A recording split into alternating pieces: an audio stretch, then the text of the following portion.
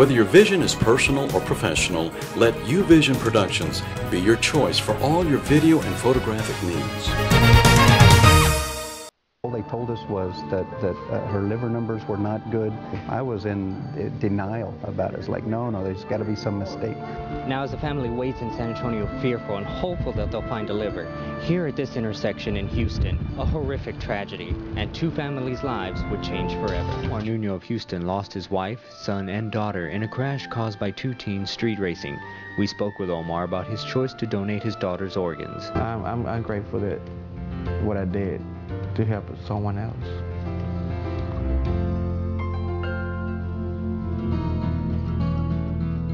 Well, it's hard to imagine a young child struggling to stay alive and needing an organ transplant. For more than 25 years, Transplants for Children has helped more than 1,000 young patients and hundreds of families. Jaden Olmsted is a liver transplant recipient. With him is his mother, Crystal, plus Stacy Almager. She is executive director for Transplants for Children. Good morning to both of you. And it seems like it's night for Jaden, huh? He is exhausted. We got him up really early. Oh, wow. And he was running around, and so we just love the fact. It's so sweet. I'm sorry. I'm okay. I won't talk so loud. Okay, Crystal, thank you so much for being here. Yeah. And also you, Stacy, I know you've been here before with Transplants for Children. I got to start off with you, Crystal, about your story. When did you realize that Jaden needed a transplant?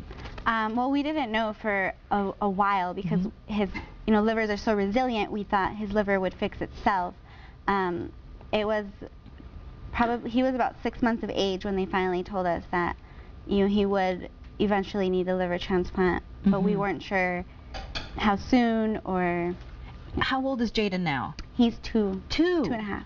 So when you found out, when he was 6 months old, I mean, there must have been so many thoughts in your head. It was devastating. It was hard. It was shocking. I mean, so many things.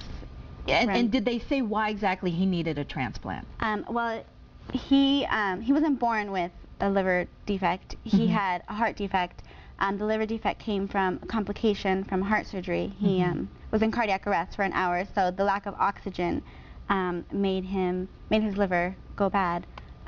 We had what's called shock liver, so we thought, he'll get better, and he just kept getting worse. So they ended up diagnosing him with end-stage liver disease, biliary cirrhosis / biliary atresia, and they told us that, he would need a liver. So they put you on a list immediately, I'm sure. No. Okay. It actually takes time. There's a process. There's social workers you have to talk to. There's blood work. There's tests. There's so many things. I mean, there's looking at his overall health. If he's too unhealthy to even go through the surgery, they won't put him on the list. So there's many things. As a mother, I'm sure that your heart's racing. You're wondering, what can I do? What can I do? You almost feel helpless. Yes, definitely. It's hard, very hard. Yes, and Stacy, you're a mom as well. You know exactly the feeling. I know exactly what she's talking about. I had not met Crystal until recently, and I realized that her story was very similar to mine. I have a 19-year-old daughter who is the recipient of a kidney transplant, and I think that all transplant parents feel very similar in the respect of feeling very helpless, because the gift of life, it's not a surgery, it's someone giving of themselves, whether in life or after life, to ensure that someone else lives. And Jaden is a living example of that type of gift. And he's so beautiful. Right. He really is, and what a beautiful story it is, because you want to give that gift of life. You do. Whether it's a transplant or not. But so tell us, how can we help?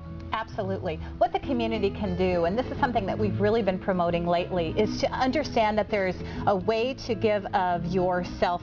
In a situation like Jaden, who needed a liver, you can be a donor in the wings through the University Transplant Center. Something that's incredibly important to know is that over 5,000 people are waiting on the liver donor list, 2,000 of which who will not live. Transplants for Children supports the children, of course, just like Jaden. And what we want people to know is that you can actually be a living liver donor through the Donor in the Wings program through University Transplant Center. Great. That's great. We always hear about the adults who need transplants, but the kids, they need them too. Absolutely. Yes. Okay. 1,000 kids need transplants. Okay. Thank you so much, ladies. Thank you so much. Best of luck, and thank you so much, Jaden. He's let's run through that. Stay with us, everybody. We'll be right back.